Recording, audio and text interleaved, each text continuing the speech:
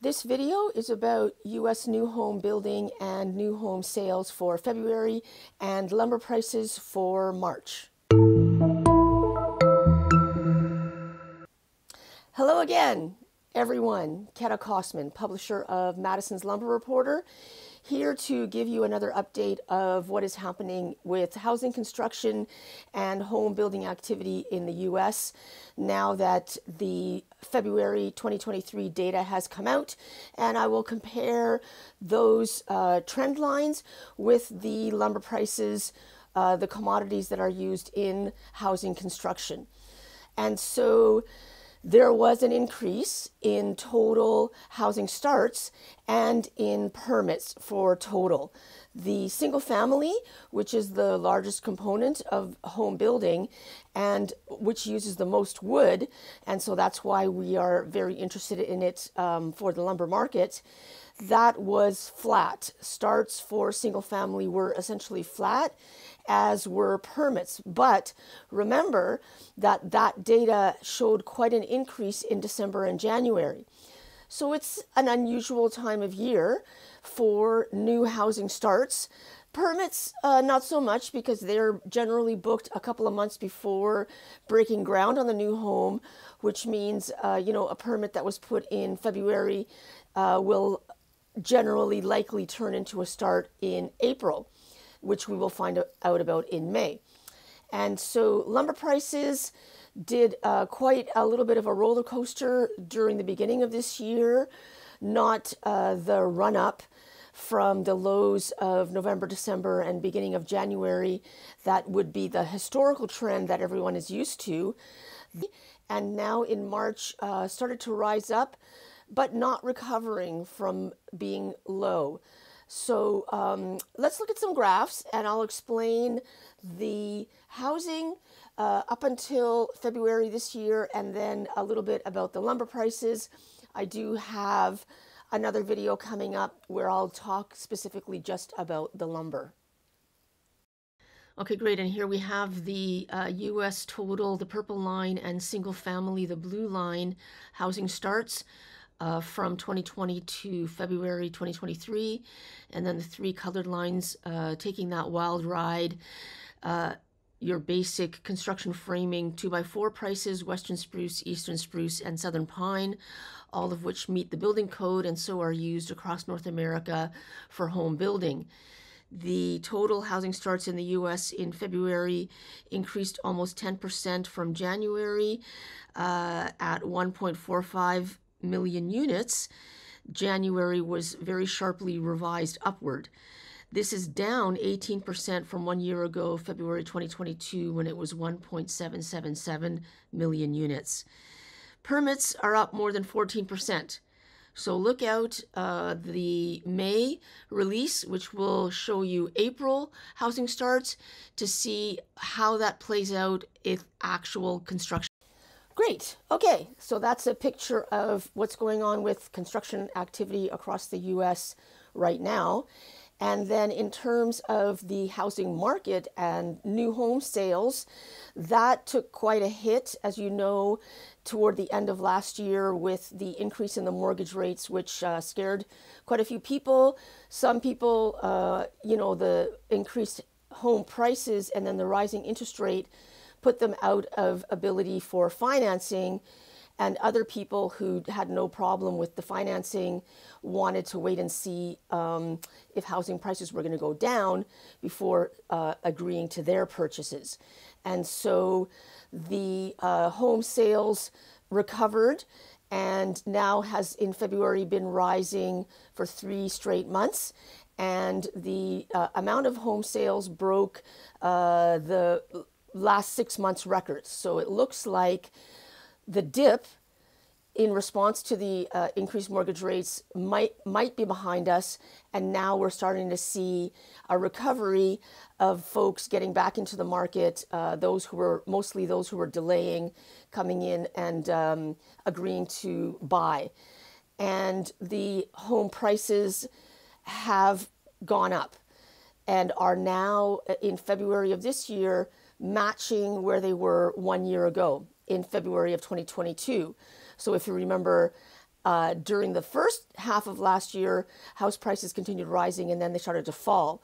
So at this point, coming into the spring, the house prices in the U.S., the new house prices in the U.S. are matching 1 year ago, which is what I think a lot of people are finding encouraging in terms of making their purchases that they've been holding off on since, September, October, November, waiting to see how low those house prices will go. So now let's look at another graph, the new home sales against, again, my lumber prices, and a little bit of a commentary showing you that data. And then here we have the latest data for U.S. new home sales, that purple line, which was popping up and down during the end of last year and is now looking to level off a little bit higher each month. And so that increased to a 6-month high and has been rising for 3 straight months. February 2023 was 640,000 new homes sold. There is still 8 months of inventory for sale to clear through, which is somewhat a lot. Usually between 3 and 6 months is considered normal. So those 3 colored lines draw your attention toward the farther right end, which is this year, 2023. There was a pop up, which would be normal seasonally in February, and then dropping back down. And so what is going on with that? A little bit unknown. However, the one thing that is clear is that no one is stocking lumber inventory as they're waiting to see what happens with housing and whether or not things will improve. Okay, great. And so really, all we can do is look at the history, and since we understand now in hindsight what happened macroeconomically and specifically with housing and specifically with lumber prices, try to extrapolate what might happen for the rest of this year. The analysts and commentators, there is literally almost no consensus on what this year is going to be. There are some people who are completely doom and gloom, saying, nothing's going to happen this year. Everything, pent-up demand and demographics is going to be next year, 2024. Other people are saying the worst is behind us and there should be good activity in housing construction and home sales still this year. My opinion, and some folks who I listen to, think that we're going to have a small spurt of construction activity and home selling through the spring and the summer, and then a slowdown again. And it is looking like in the macroeconomic cycle, next year will be the next time real increase in the housing construction comes on. The cycle of U.S. home building up and down is generally 6 quarters or a year and a half. Of course, what happened in the past couple of years with the pandemic, the COVID changes to society impacted what normally would have been the cycle as we saw at the end of 2019 and what would have been coming on in 2020 had all things remained normal. And so this would be a year of slower, but some things have changed, it looks like, permanently. And so this is what I mean by potentially looking in hindsight might not be as solid of an indicator as it had been in the 10 years prior, let's say from 2008 to 2017, which also was an unusual time. So we can really just watch the data as it comes out every month. Now, the reason that I talk about this, because for what I do, which is the lumber prices that come out every week, there is no lag in my data. We do Madison's, we do our market survey on Thursdays and gather the data from industry for 500 individual softwood lumber and panel commodity prices across North America: eastern spruce, western spruce, southern pine, 2x4, 1x4 boards, studs, Douglas fir, specialty items like cedar, and then of course your panel, your plywood, and your OSB oriented strand board. And so we do that every week on Thursday and then publish overnight. So my subscribers log into my dashboard to see that updated data on Friday, and that is that data for that week. There's no lag. The housing starts comes out once a month for the previous month, so it was essentially a 6-week lag. And that's why I always show the data coming out of the Census Bureau against my data so that you can see my prices were going up or down, and then concurrently when the data comes out for housing, it was up or down. So keep checking back. If you like what you see in this video, click like so that it will be recommended to other viewers.